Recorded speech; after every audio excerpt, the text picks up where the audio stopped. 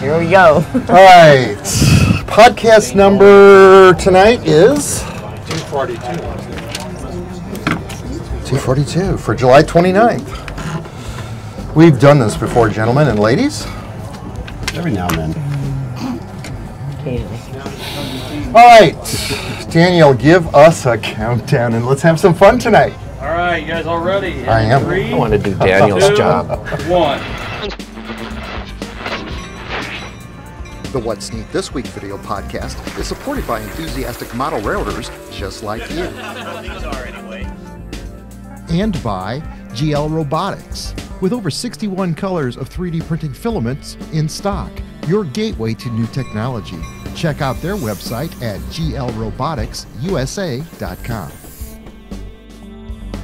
Further support is provided by Microengineering, keeping you on track with quality products for 55 years.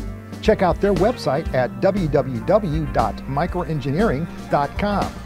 Order from your local dealer or order direct by calling 1-800-462-6975. Additional support is provided by Spring Creek Model Trains, your destination for model trains. Stop in and say, wow. Check out their website at springcreekmodeltrains.com. Additional support is provided by Oak Hill Model Railroad Track Supply. Check them out. Their website is ohrtracksupply.com. Additional support is provided by Yelsma Graphics, America's leading distributor of quality railroad art and embroidered clothing since 1985. Check out their website at yelsma.com. Further support is provided by the NCE Corporation, the power of DCC. Visit their website at ncedcc.com. And thank you for supporting the What's Neat This Week podcast.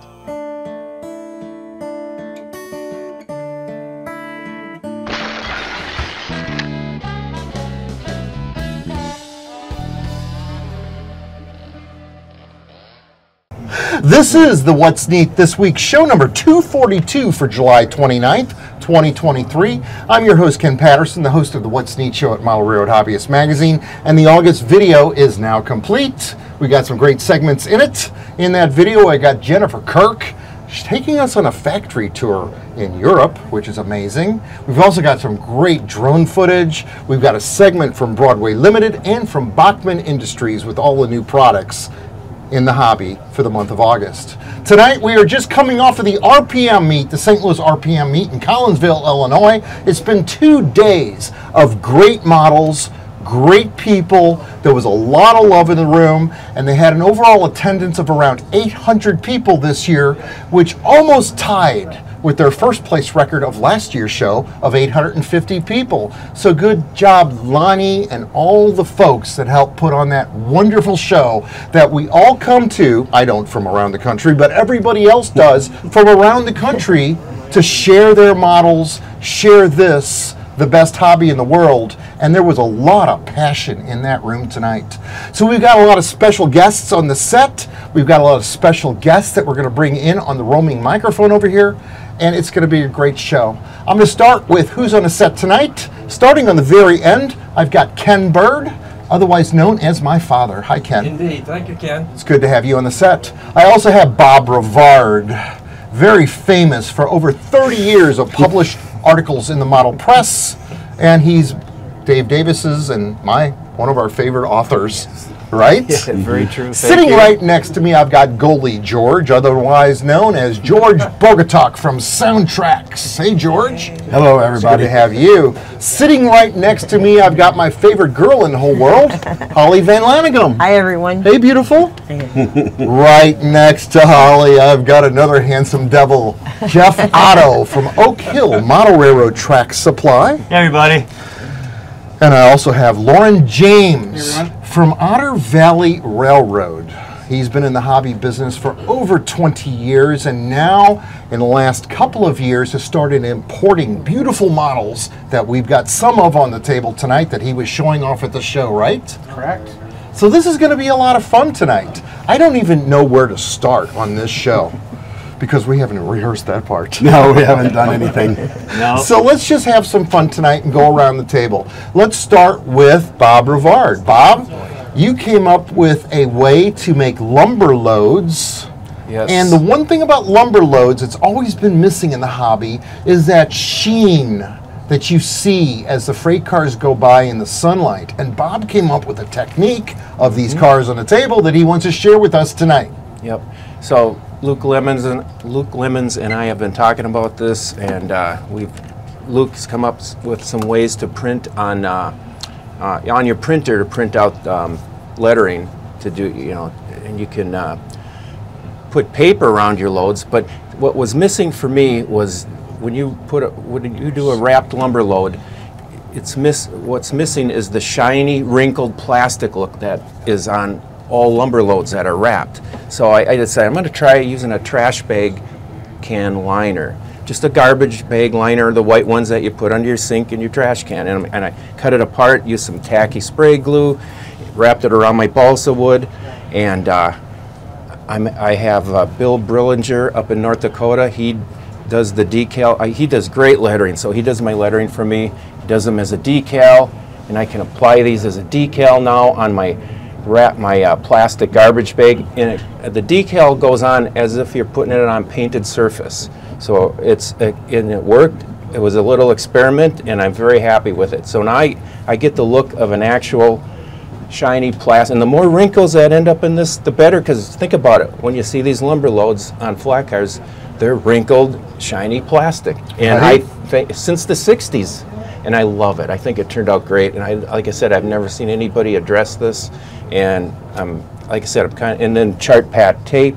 You put the lumber in there as you're building your stack up, and there's a name they call those, like stringers. I can't remember what the official name is, but anyway, the chart pat tape is a big deal to represent the banding. And Bill did some can-fors for me, and I think they turned out pretty cool. And these are on the new Rapido bulkhead flat cars that came out a few months ago. Those are beautiful and cars. Everybody loves those, of course, especially if you do the 70s. Right. The 70s, right? So you gotta have these on your railroad. And so of course I was talking to Dan today from Rapido about these. So anyway, they're coming out with so many new things I can't keep up with them anyway. But that's what I brought down here. That's awesome, Bob Rivard. It's so awesome. It's such an honor to have you on this show. At the show today, we saw a lot of beautiful models. I've got a pan shot of the entire room of the models that I'm showing you right now. I didn't have a number of how many models were there, but I think it was the most ever. One gentleman brought cranes and a prototype photo to back it up, where they were loading the space shuttle off of a jet onto a dolly system to take it to the World's Fair. And it was an absolutely beautiful, beautiful diorama. Also at the show today, we had a gentleman by the name of Trevor Heinz that powered up his D12 dozer and had it running and pushing sand on a table. Oh, wow. That was pretty cool. Plus, he also had a very high crane that was completely operational in that the tracks moved forwards and backwards and the crane boom swung around. There was so many beautiful models this year at the show. The one thing that we noticed the most is how many new company startups now have arrived in our industry with the 3D printing revolution that is taking over. It's amazing. We did some interviews with a 21-year-old, absolutely amazing individual that creates freight car locomotive bodies. I can't tell you how our hobby is now changing with the advent of 3D printing. Would you guys agree? Mike Paulsgrove with SueParts.com does all for our Soo Line modelers, does any Soo Line horn. He was there today. We got Bernard Hellen down in the room tonight. Bernard, where are you?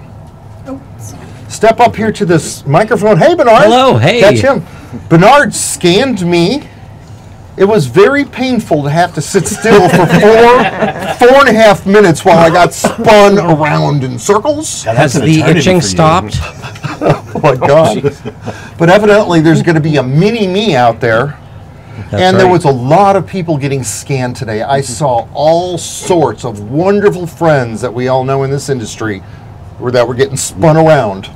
Yeah, I did that back in With Bernard. Amherst. Bernard, tell us about your passion and what gave you the idea to do this. The very first figure I ever saw you make was Lionel Strang. That's right. That's right. The Right? very first figure I actually made was a Canadian beaver, because I didn't have one. I couldn't find one anywhere. I wanted one for my layout because I model Quebec Gatineau from Montreal to Quebec City, and I have a basement layout. And I was looking everywhere. I could find them in O scale, but nobody made a beaver, which was insane because it's, you know, it's on the Canadian Pacific Shield. They're everywhere. We even have them in downtown Toronto, the largest city in Canada. Beavers are everywhere, and I couldn't find an HO scale one. So I made it for myself, told a few friends, and suddenly I became a model railroad manufacturer. Okay. By mistake, I guess. It just happened. Like I accidentally make podcasts. Yes, these things happen, Ken. These things happen. I know. Isn't it awesome? It is. So that started off, the beaver led to a moose, and the moose led to a skunk, and the skunk led to some other critters.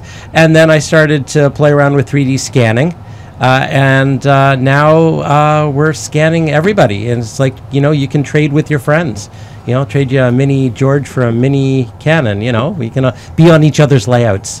So you're going to be at the Anna Marie National in Texas, are you? Absolutely, I'll be scanning there. So if any of y'all out there want to have a mini me of you made, Bernard is your source, and I believe there's a fee to do that, isn't there? Explain how that works. So it's $89, and for that you get 5 figures in the scale of your choice. And it's any one scale, but if you want, you know, 4 HO and 1O, that's okay too. And then I scan you, take it back to the studio, clean it up, make you pretty, and then print them out and send them to you. That's awesome. We gotta scan Holly. Yeah, absolutely. We need to put a beautiful white dress on her. That'd be a great wedding cake topper, don't you think? Absolutely. Well, this is my first time in St. Louis, and it won't be my last. I love this city, and I can't wait to come back next year. I know, right? We got that croquet thing downtown, that arch thingy. I can't wait to see it. That's awesome. There was, oh my goodness, I don't even know where to start. Tonight, it was really weird. This is the first, we've been doing the RPM meet since 2012. We cover it every single year. Tonight was the very first time that we got absolutely hammered with thunderstorms. I mean, driving home for the show at 4:30 today, it's my first time in my life I ever actually pulled off the highway because it was that much. But that made an issue in that we didn't, I've got footage here of showing everybody in the backyard congregating, and it was a lot of fun. I think there was a drone flying around out there tonight too. And then we did that part where you say the August or the September or whatever video this is going to appear in starts right now. So we had everybody lined up in the backyard doing that. But it's very unusual on this show that we've got everybody actually inside the house. We got multiple fans running and the air conditioner running. But let me hear a whoop, whoop, whoop from everybody that's down here, because there's just got to be 40 people down here tonight, right?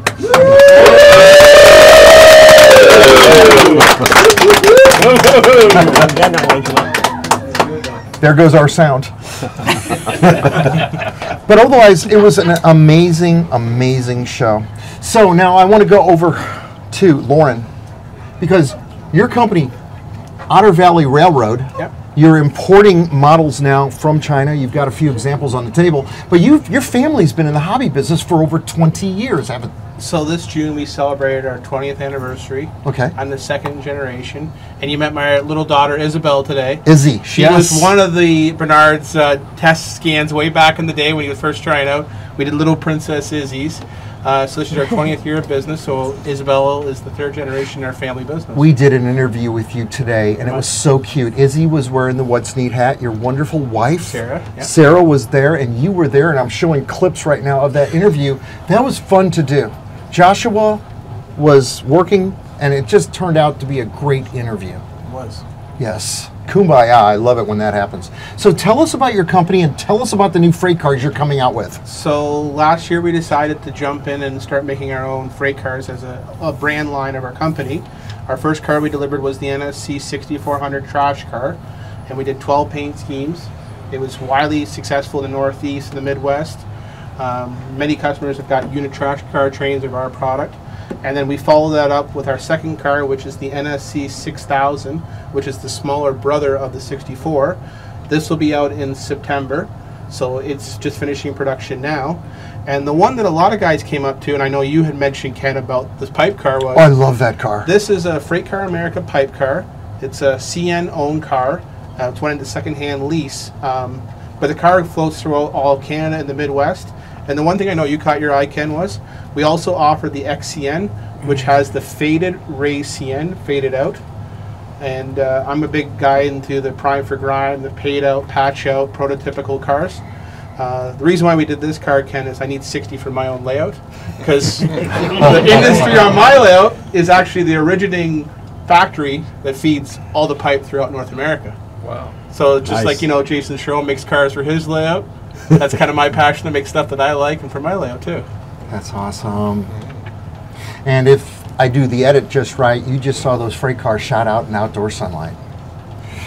I know, right? We've also got Jeff Otto with us from Oak Hill Model Railroad Track Supply. Now, you know Jeff is a guy that makes your track more detailed than the prototype. I mean, it's that, I mean, he's very passionate about getting it right. And he has been pursuing this passion for well over 12 years now that I've seen you come in the shows. Yeah, that's and right. you work very closely with Ed Dressel, who is in the audience. Hey, Ed. He's drinking. I know, right? I've known Eddie since he was 13 years old. I know, girlfriend, I could tell you some stories. But the fact is, you both work together to chase this passion, to give us modelers the most detailed track that we can make. We've had you on the What's Neat show at Model Road Hobbyist many times, where you showed your templates, your turnout making devices, and you actually built a diorama down here for us one time. I did. But now you've even raised the bar higher on yourself with what you're doing. So talk to us about that. So Ken, so I started this Oak Hill Model Railroad Track Supply because I wanted more from track. I'm a huge prototype modeler. I'm into steel mill modeling, and I needed a 9 turnout little complex in front of this mill, Northwestern Steel Mill in Sterling, Illinois. And I made it, and I just wasn't happy with the details. So that's when I started researching prototype prototype drawings. Met Ed Dressel, and he's like, hey, let's go in this together. And so he's been really instrumental in helping me learn all this stuff. So right now, what you see here is we've got a 90-degree diamond, a number 12 rigid bolted frog. We also have a number 6 solid manganese steel frog. The 3rd week of August, we're really excited to announce right now, even though everyone at the show today heard about it, because I just heard about it last night. we're gonna be gaining possession of some new frogs and diamonds. Number 5 rigid bolted frog, a number 8 solid manganese steel frog, a 70-degree diamond, and what I'm really excited for is the 19-degree crossing. But that's just the tip of the iceberg. We also have tie plates, which on this model here, I have the diamond, and on this part right here are tie plates. This is heavy freight tie plates. We have 3 other versions: medium, branch line, and yard industry.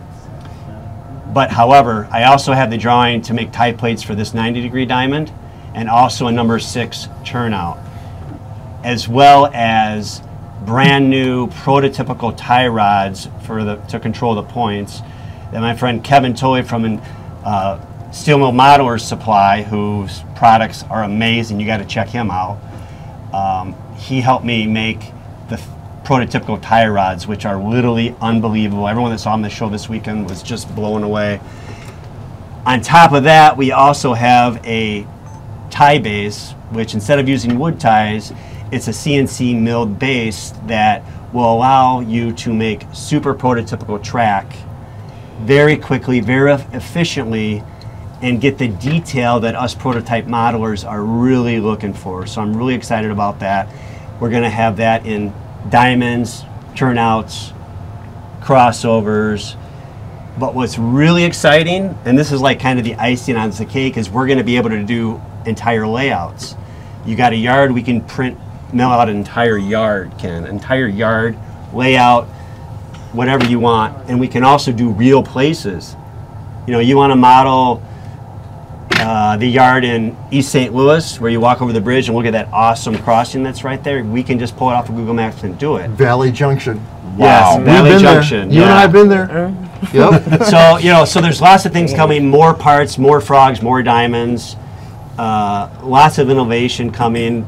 I've got multiple people help me with this, especially Ed Dressel, and I really appreciate you. Let me give one more Thank you. shout out to Ed Dressel. Here you are, Ed, and your lovely lady. Hello. Hi. It's awesome to see couples in this hobby with a passion, and I know you have that, Ed. So way to go. So if you haven't already, please go to ohrtracksupplies.com, sign up for my email list.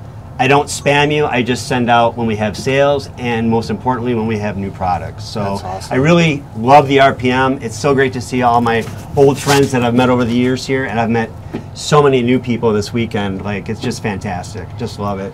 That's awesome. I want to thank very much Daniel Coombs for running camera for us tonight. Hey, Daniel. And Richard is down here somewhere. Where's Richard? Show yourself. Where's Richard? Show yourself, brother. He's running camera number 3 tonight. Romer is over there. I don't know if you can get him. I'm not getting him, so that's that.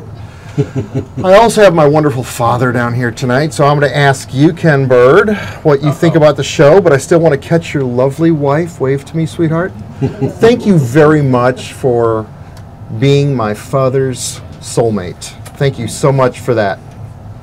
All right, Dad, so tell us, what did you think about the show today? Well, like you, I was impressed with the number of 3D models that are available now. That's going to change this hobby tremendously.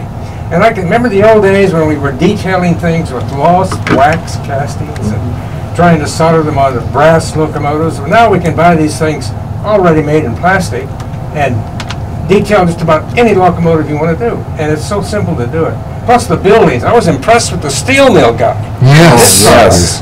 And of course the grain elevators and the grain grain elevators. products, which is a big part of our industry today as far as railroading. But I really want to know about... Jeff, hold on. Dad, what Yeah. was that man's name that did the steel mill stuff and the grain elevators? Kevin Tully, can we just get him on camera real quick and let him Is he say a here? word? Wow. Are you here? Kevin, come around. Please. Yes. Step over here to the microphone for a minute, because I definitely want to interview you for What's Neat at some point in the future. You live in Chicago, so it's easy. So it's easy for you to come to St. Louis and be on this show and share your wares. Sure. So tell us stuff. briefly about that. Sorry, Dad. This stuff is pretty amazing. That's all right. We're doing this on the fly. Yeah. Right on. What would you like to know? You're making steel mill. I do.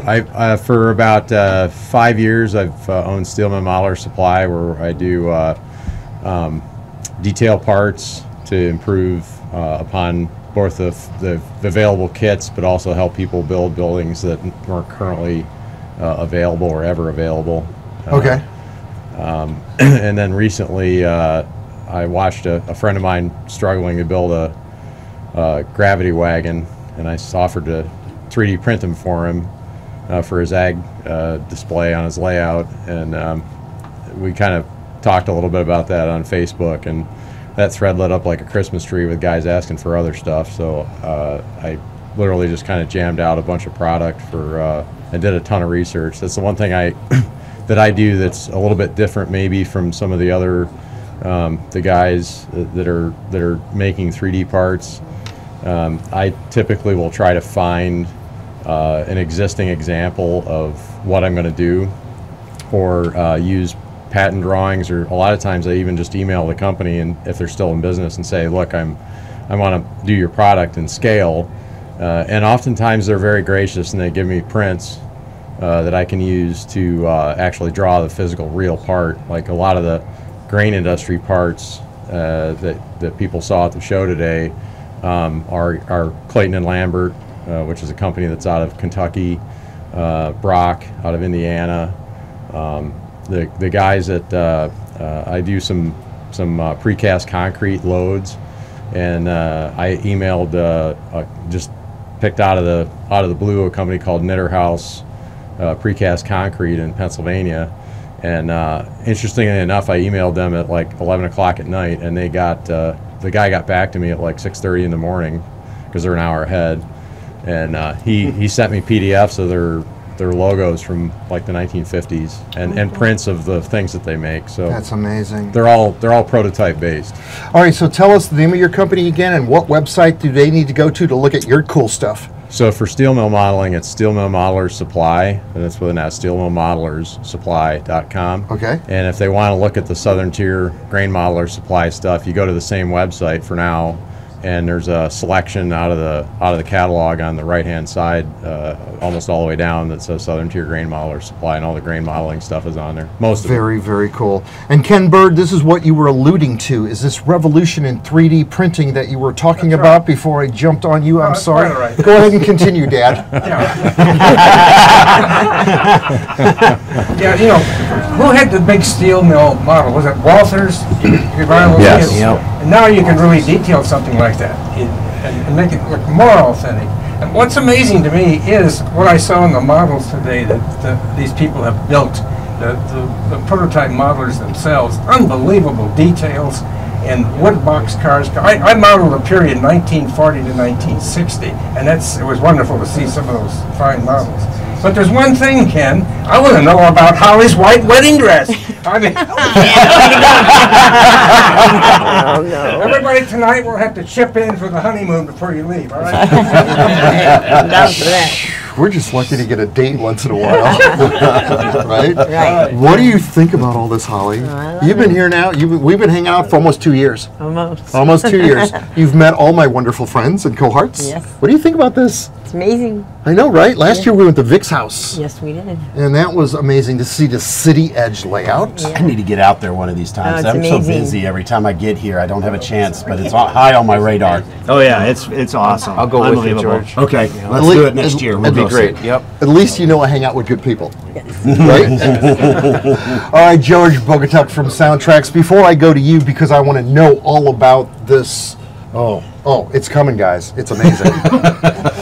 Now, I want to take this moment to thank very much Denny Yelsma at yelsma.com and Yelsma Graphics for supplying us with all these beautiful hats, these What's Neat This Week hats that we handed out at the show. Everywhere you looked and up the aisle, a lot of people were wearing our beautiful hats that Denny donated, just to brand what we do to promote the best hobby in the world. Thank you so much, Denny. I want to bring in Bill and Stephenie Ward to the microphone. Now, Bill and Stephenie Ward, I saw them at the show yesterday. They were very, very intently studying a lot of different things on the tables. And Bill is an officer of the law, correct? That's correct. Thank you for your service. Thank you. Very much. We're from Youngstown, Ohio. This is our first RPM meet. I've wanted to go to an RPM meet for the last 10 years. We enjoy prototype modeling, and it's really been great to get to put some faces to all the names I see in print every month. Great event. Plan on coming back next year. And you guys did a segue for me on the What's Neat show where you say, what did you say? The What's Neat? You're watching What's Neat with Ken Patterson. Ken Patterson. Right. Yeah. Thank you very much for that. 2 years ago, I had Myra and Scott Lindsey do the same thing for me. Myra and Scott? Myra fell in love with our dog tonight. Our puppy. I saw your puppy. You guys are also a wonderful couple. Just like Bill and Stephenie, you both have a passion for this hobby. And I've seen you guys at shows. You interact with the crowd very well. Tell us about your passion. Well, we came to the RPM to represent the Southern Railway Historical Association. We're a member of that, and along with the Hellen and several other of the historical groups that participate here and are a key part of the event. So we love interacting with the people, as you noted. We love researching railroad history, photography, and modeling is just one of the many facets that we enjoy of the hobby. That's awesome. Myra, is there anything you could add to that? Well, I'd like to say that we actually met on a train. Oh, whoa! So I've loved trains since I was a little girl. So we met 7 years ago and just got married 3 years ago. So Congratulations. But we do both have the passion for the trains, and we like to rail fan and do photos and and just Really? yeah, and just be around a lot of people that share the same passion. I know you said rail fanning, and she got all excited. Oh, good. I took her out to the, what was it, the across the river here, the, what's it called, the Chester Sub double track main line. We've got Jeff Meyer down here tonight, who actually runs that train over there. That's his layout for the UP Railroad. And Holly and I obviously went there one time, and it was really exciting to see those mainline freights just blowing through at about 65 miles an hour. I mean, it was cool. She was waving at the engineer. Yeah, I was. And she absolutely understands the tones of the horns for the railroad crossing, which many of us really don't pay attention to, but it was really cool that you picked right up on that. It was fun. It was fun. All right, George Bogatiuk, the floor is all yours because you've got some exciting news for all the folks that own Androids. I do. Actually, we will be having, this weekend I was showing off the beta version of the Android app.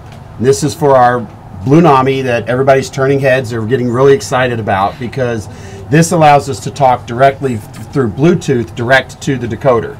So we don't have to learn CVs anymore. We have an intuitive app.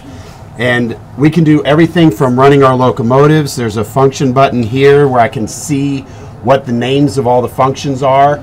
So I don't need to worry about trying to remember which button does what sound effect, things like that. And then there's a gear down here on the bottom that I can make all my adjustments, including function mapping, volume control, sound selections. Everything's right here done through the app.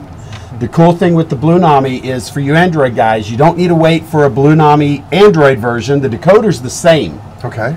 The difference is how the signal is generated through the different Apple iPhones, iPads, and now the Android. The signal coming out of this Bluetooth direct to the decoder is going to be exactly the same. So if you guys are waiting on Blue Nami for the Android app, you can get your Blue Namis now, and this will be available hopefully in the next few weeks. This is beta version, and so right now all I can do is run one locomotive at a time.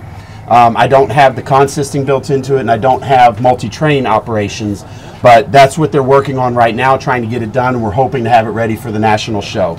But I wanted to show this off because Blue Nami is certainly turning heads. The more I talk to people, everybody's excited about it. They're saying this is the way to go because, again, you don't have to remember CVs. You don't have to care about CV numbers. And just real quickly, I can show you. We go to gear settings here, go up to sound settings, and if I want to change the volume of the master volume, right here at the top it says master volume. I can simply click that, and I can use the slider bar to adjust the volume levels and click OK.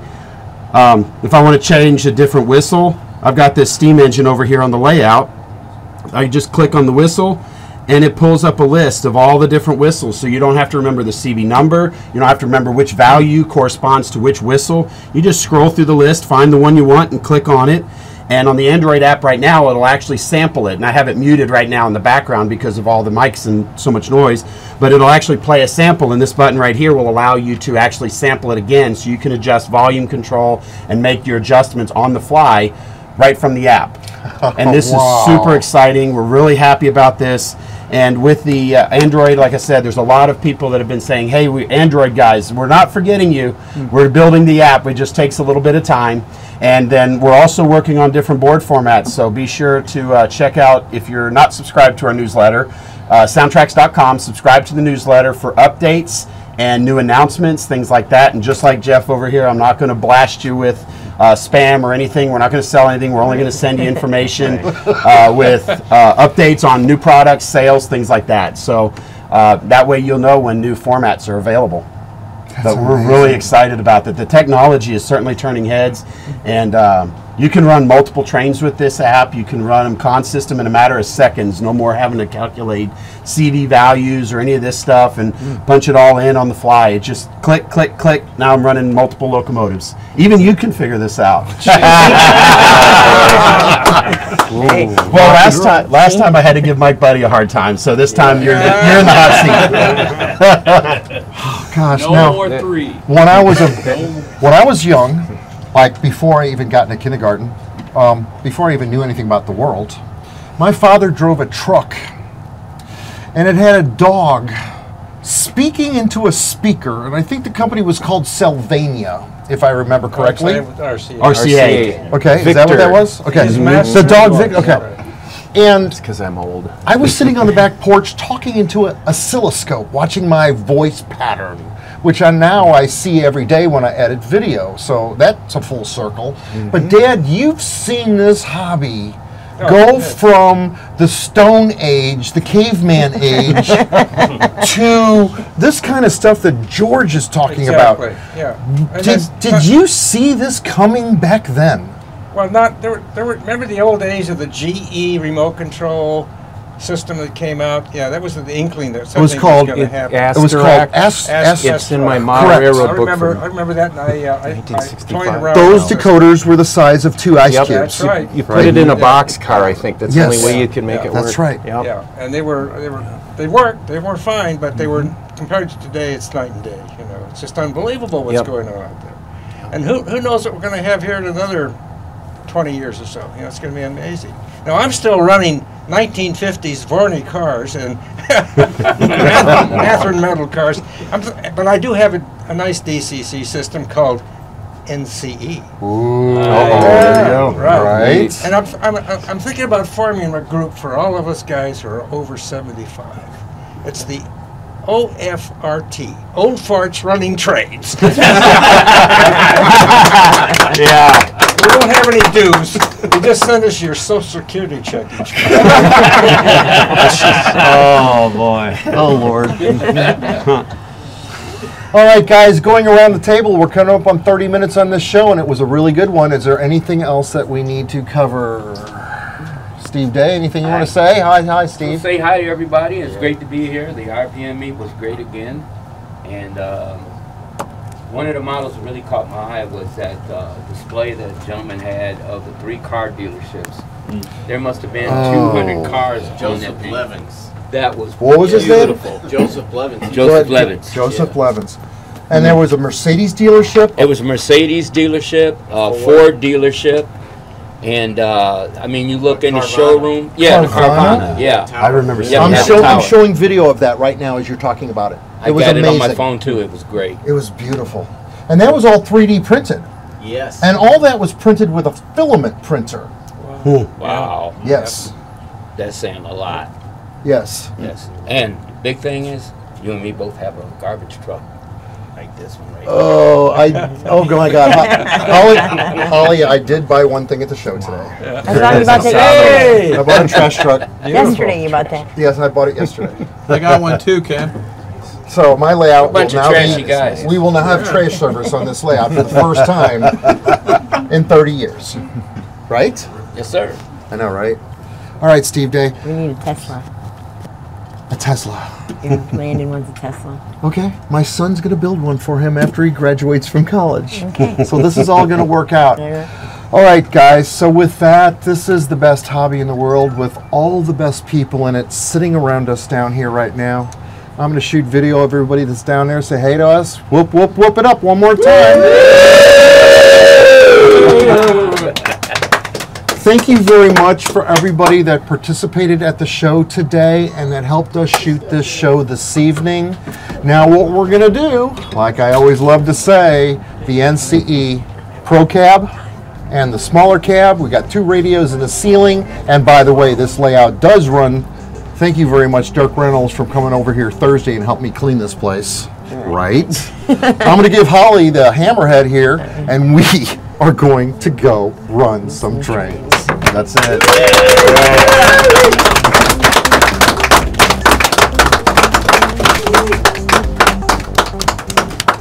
Okay, for the thumbnail shot, I think I'm going to use the photo from outside when we said the What's Neat show starts right now.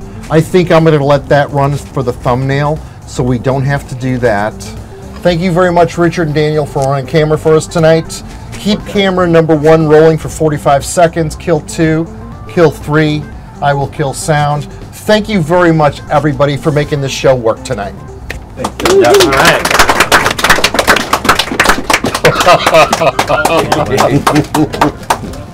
Oh my God, that's my thumbnail. Whoa. You want some extra to take to your buddies? Sure. How many you want? Well, yeah, remember, it was a privilege to be on here. Oh my goodness. Thank you so much. Thank you, Ken's dad. Better to put it in the car, right? Doesn't have a I name, was it's just I was Kim's trying to bed. figure out how to fit in. Good job, man. Good job. Great. See you again.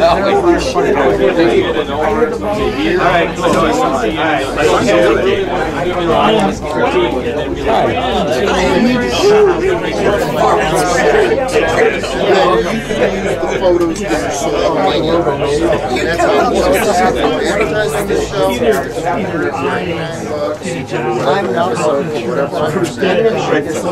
Yeah, right.